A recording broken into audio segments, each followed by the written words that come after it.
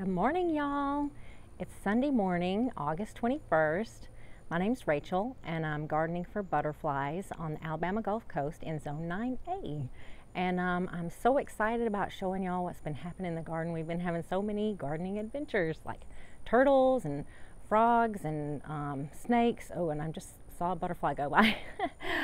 Monarch butterflies have come back, although I didn't get any videos of them. But I think it was 2 days ago, I had an actual rainbow over the garden, and that was super special. I got some video of it. It doesn't do it justice, but I was sitting on the front porch and I noticed that the quality of the light was different. It was like pinky, yellow, golden, and I was like, what is happening? And I couldn't see in the sky from that side what was happening, so I came out to the backyard and there was an actual rainbow over the garden. It's super special, so I can't wait to share that with y'all. But here we go. So y'all know I really get a kick out of symmetry. I do try to have it happening somewhere. It's not always possible, but something cool that just kind of dawned on me this week is something special that God did, because I didn't do it. I gotta show y'all this. Okay, so over on this side I've got white vinca. Do y'all see that white vinca right there? And then over on this side I have white pentas. Now the white pentas were in a pot with that Duranta, and I planted it here, and I didn't expect the white pentas to even live, but they did, and they look really good. But what's so cool about these white vinca over here is I did not plant them. I actually never planted them. What happened is I had some vinca in the front growing near the pot where my sweet Afton rose, which is right here, was when I had it out in the front yard about 3 years ago. And some white vinca seeds must have fallen into the pot with the roses, and then they grew in the pot with them, and I just let them because they didn't seem to be hurting anything. And so when I planted out the rose right there, when I planted out the roses, there were just one little vinca in there, and they have seeded themselves and grown all right here. So when I noticed that, I was like, oh wow, God, that's just so special. You get me, you know me. And he was like, Rachel, you need some white right here. You need white right there to go with the white over there. And he's just so perfect. He's so perfect, and he knows me so well. And he just knows what's going to delight me, which I just appreciate so much.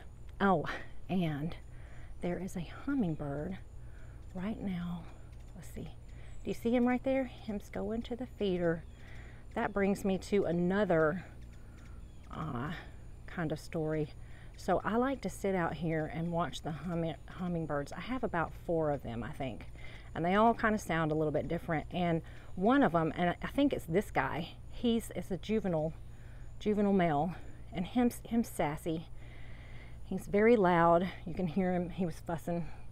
He gets irritated when I'm out here. And so I'll be sitting here, and one day he came up and he got like right in my face. And oh, here's a different one. That one's more quiet. Anyway, he got right in my face, and he was just like, what are you doing here? You know, he was really sassy. And I just thought to myself, my goodness, listen here, you little stinker. I put that feeder there for you. You know, it wouldn't be here if it wasn't for me. And I put it here so I can enjoy you and for your benefit. But he wanted to act like I was, you know, taking up his time and in his way. And it just made me think about God and how God has given us everything that we have. And sometimes we're just too busy, or we just feel like it's too much trouble, you know, to pray and to read his word and to spend time with him. But the whole reason that we're alive, and the whole reason that we have anything, even our next breath and our next heartbeat, is because he's giving it to us. And so he deserves just all of our praise and our time. And so anyway, that was some thoughts that I had while I was in the garden. And I'm just so thankful that God has given me the opportunity to have such beauty, so much beauty in my life, because I just really, I think almost everything that I do is just me trying to get back to the garden, just pretty much the Garden of Eden. I don't feel comfortable in buildings. I feel irritable and sad, and I just feel, I don't know, imprisoned. But out here, this is where I feel like I really belong. But I've got some things that I've done. Yeah, I don't know if you can tell or not. I did have to pull some stuff out. The armadillo has just been really getting on my last nerve. I'm gonna have to dig this up and put it in this pot. That's why I have this pot right here. So I'm gonna dig up this echinacea because the armadillo is just going all over the garden and digging some major holes. Like I'm gonna, let's see, I can zoom in. He's almost dug this rose up. This is my and it's not looking too good anyway. So this is that big mama rose, and I do have some buds over here on it. But I'm gonna have to, I don't know, I've been saying it, but I really mean it. I'm gonna have to dig it up sometime this week and put it in a big pot to rescue it. Otherwise, I think it's probably gonna end up not making it. So that's why I also dug up this echinacea that had started from seed.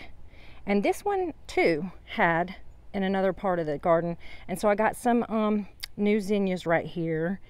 And I dug up some more of that wishbone flower that had started from seed, and you can see how that one is just so awesome.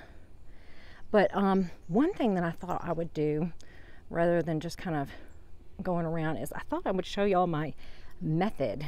And by method, I'm putting that in quotation marks because it's not really much of a method, but of how I keep up with the tags from and from the stuff that I've planted. So I'm going to show y'all that right now.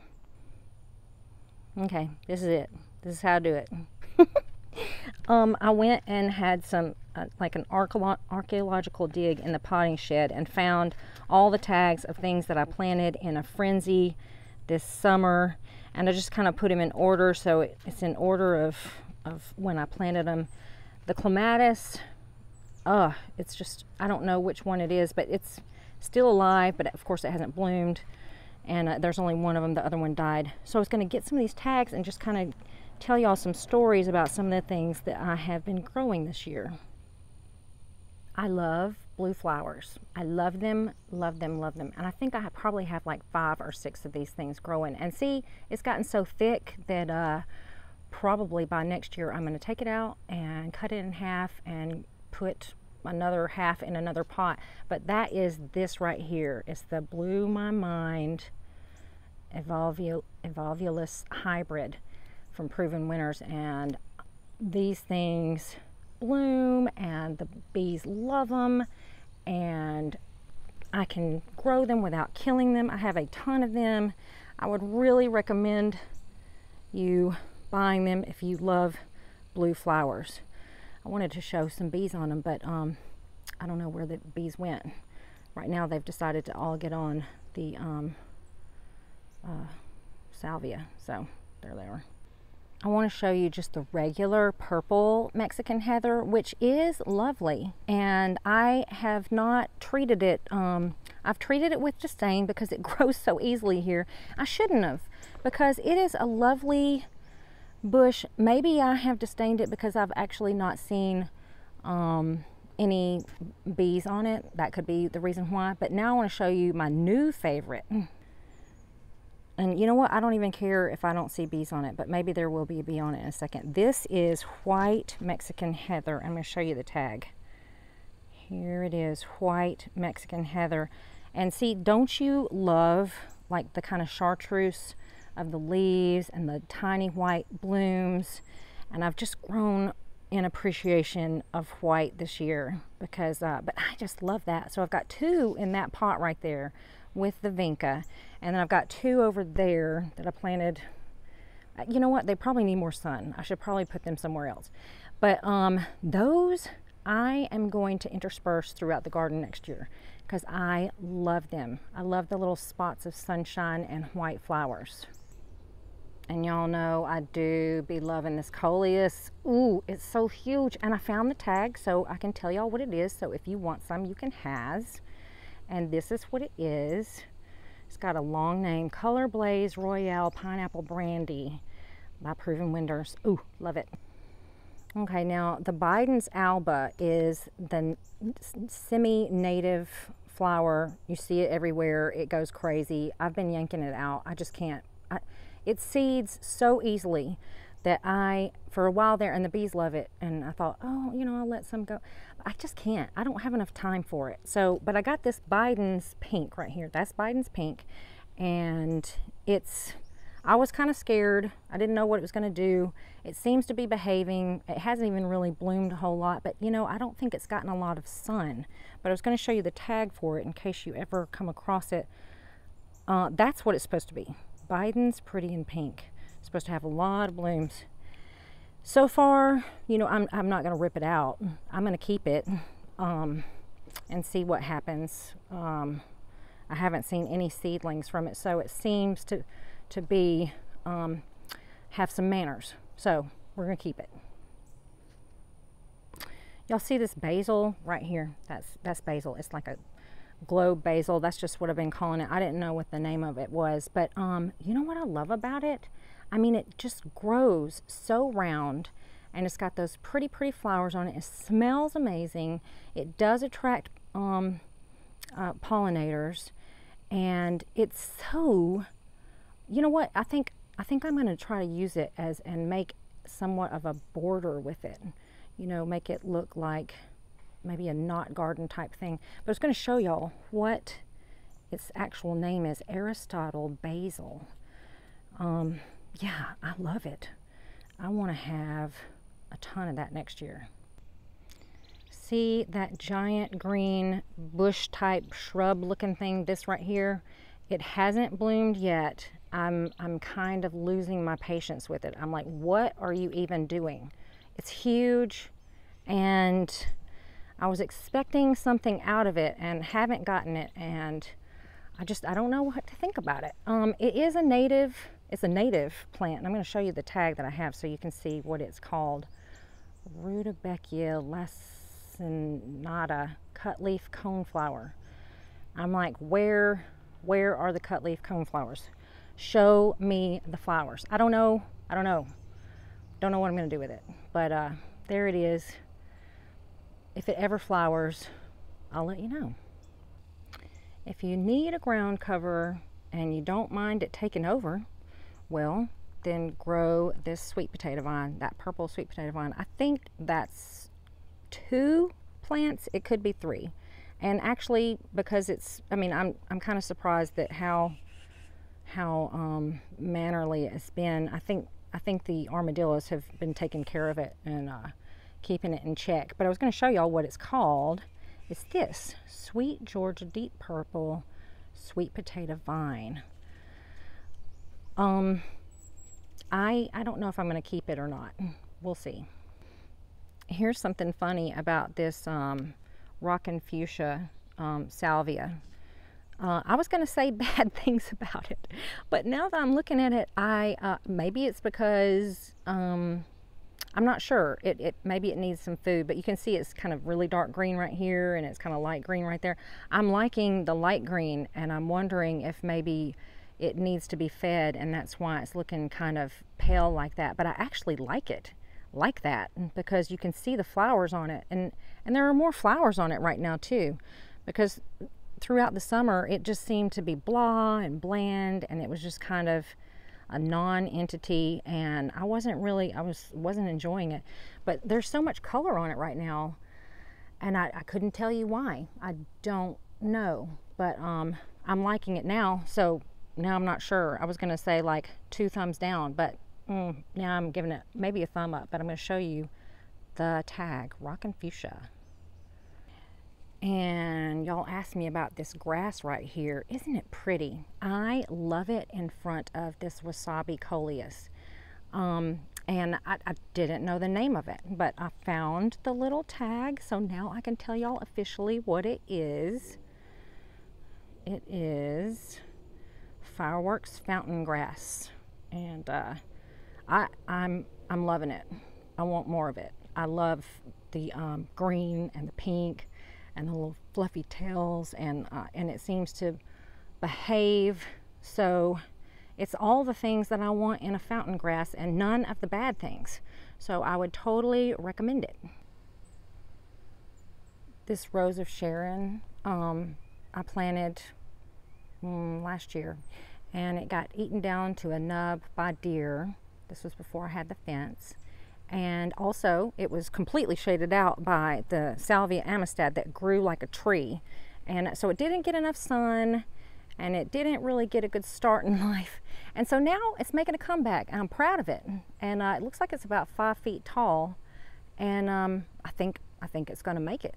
But I don't know what kind it is, because I got it at Palafox Market from one of the guys there, but I'm really liking it. But I'm going to show you another Rose of Sharon. Now this sad little squat little thing right here is a Rose of Sharon. Oh, and look, it's got a bloom. That's so pretty. Let's get in here and see it. Oh yeah, pretty. So it can bloom, and there are lots of buds on it. I'm gonna dig it up. I'm probably gonna dig it up today, because it's gonna need more sun.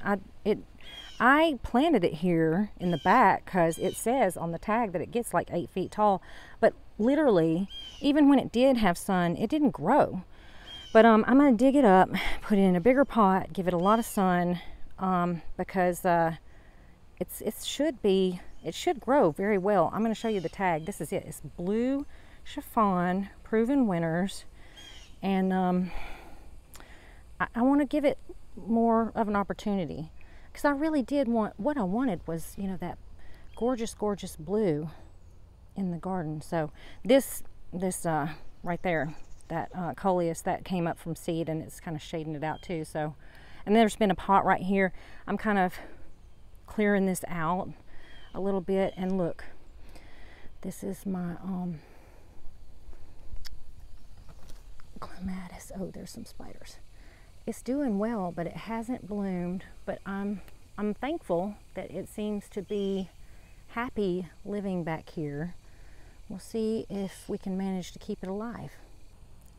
See this coneflower? It's called Cheyenne Spirit, and I discovered something incredible about it yesterday that I did not know.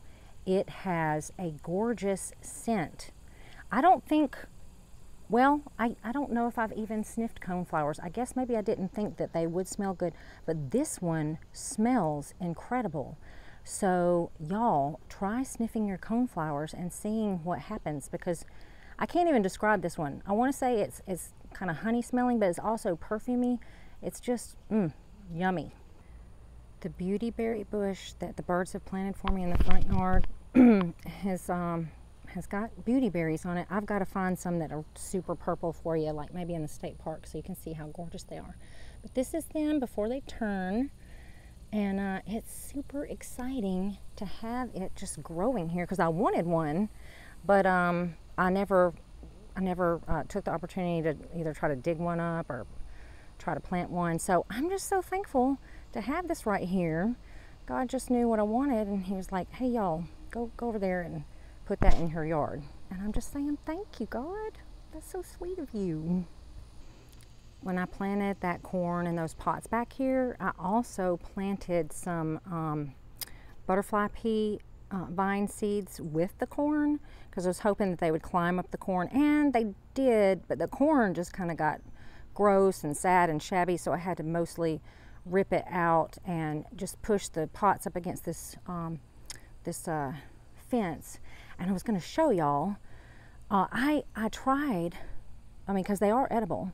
I ate one of these, and I'm going to show y'all that you too can eat these flowers.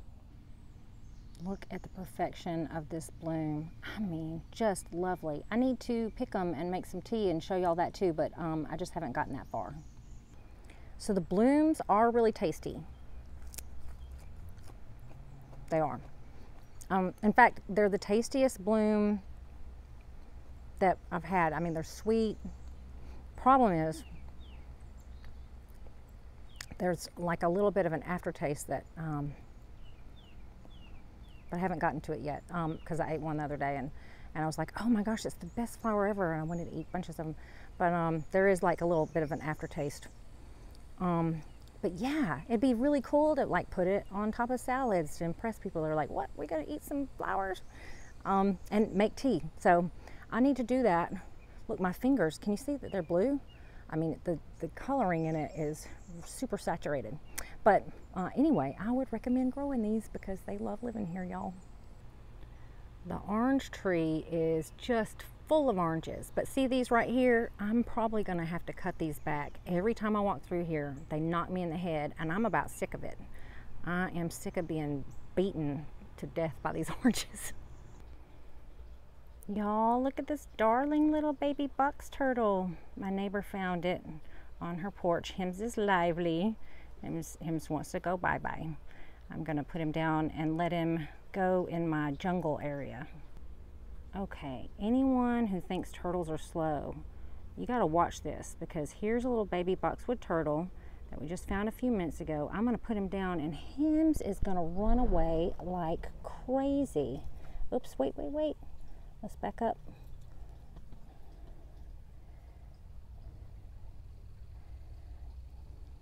Oh, well, there he goes. He did run away like crazy. Go, baby, go. Go, baby.